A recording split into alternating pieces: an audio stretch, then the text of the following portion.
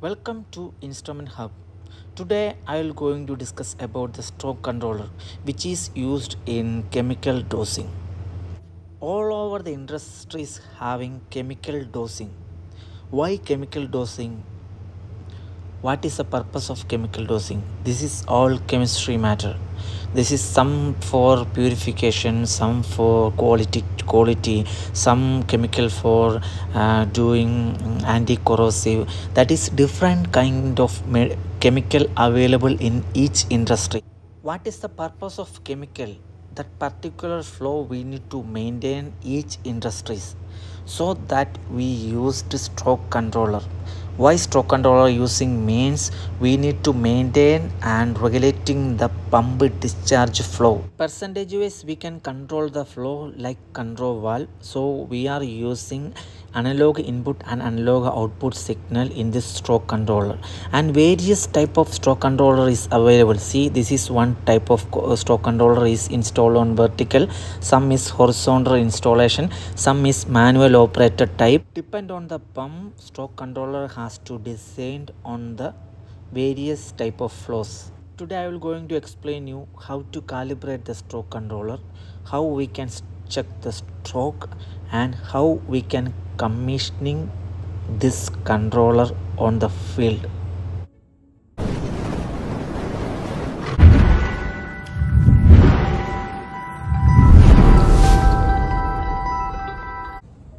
First we can see the various type of stroke controller. This is manual type stroke controller.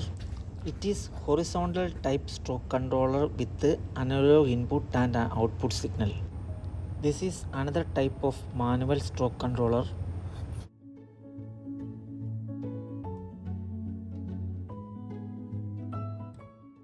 And last one, it is vertical type stroke controller with the analog input and output signal.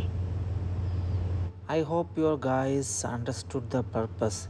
Next we can see how it is connecting and what is the parts of this stroke controller. Everything I will going to discuss. We can see these three buttons. One is menu, another two is up and down button. So we don't have the display on this board, so that beside of the LED, the indication, according to that indication we can recognize and analyze this stroke controller calibrated or not. So the connection, you can see two cable came and connection over there on the TV. It is the input cable, and we have 230-volt power cable also. It is the power cable connection, and there is a transformer, and you can see downside there is a stroke motor.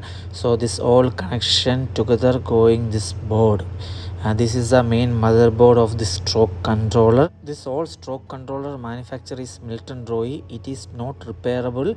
If any issue, the concerned person need to solve this all problems. We can do only calibration.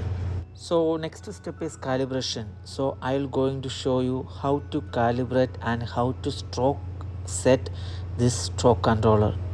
In this calibration we are using horizontal type stroke controller. You can see the coupling. This is a coupling between the motor and stroke controller. Once you give the percentage or command, it is rotating like percentage wise. First step is we need to set the 0. If stroke controller is not in 0, we try to move and correctly keep on the 0. This 0 adjustment we can do by this push button. First we need to push 2 times in menu button. So while this green LED will came, so first we need to know which direction is going to 0. Is upside is it is coming to 100, then downside this red LED coming, then downside will keep rotating, means it is going 0. Before you set the 0, always keep pin 4 milliampere. That means from the PLC or DCS they will give the command to 0, then only you have to set 0 properly. You can see this coupling rotation has started, Up to reach 0, keep it press on the push button. Once this coupling and this indication reach on 0, you stop and go for next step. Once it is reach on 0, menu button one time press, so that red indication will coming. That means 0 properly set. Before started, the red indication was upset. Once this stroke is properly set on 0, the downside of the red indication will appear. After 0 setting, we need to set span, that means 100.